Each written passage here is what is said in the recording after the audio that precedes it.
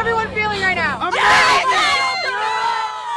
Oh, and there we have it. Oh, the fans were just so excited tonight. Our team was in West Lafayette as fans found out that the Boilermakers were headed to the championship. The excitement continues there tonight. Now, police have had to shut down streets as the celebrations have taken over. Our Fox 59 Scarlett O'Hara, she's been in the middle of all of this tonight. And Scarlett, how's it been being with all the fans tonight? It's hard to describe exactly what everybody's feeling right now. The excitement that's in the streets. I mean, you can see behind us, it's just tons of people, crowds of people. Purdue fans, Purdue students are taking over the streets. And as we're about to show you here, you can hear it. You're right along there with us. This is how it's been all night.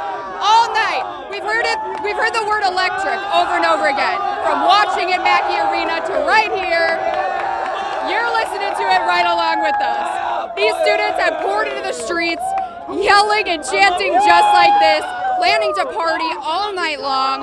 Now West Lafayette and Purdue police have had to shut down streets here in the Bar District, and at one point, we saw someone lighting off fireworks in the middle of the crowds. None of these students were even born the last time Purdue made it to the championship game, and they say they're going to enjoy every second of the ride. We're COVID seniors, so we were like, this is going to be the best day ever. Like, we're so excited for Monday. Do you think they're going to win it all? They better, yes!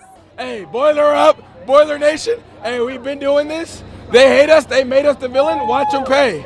Watch them pay. UConn, we coming for you. We all knew that this was happening, and we're just so glad that we can celebrate it.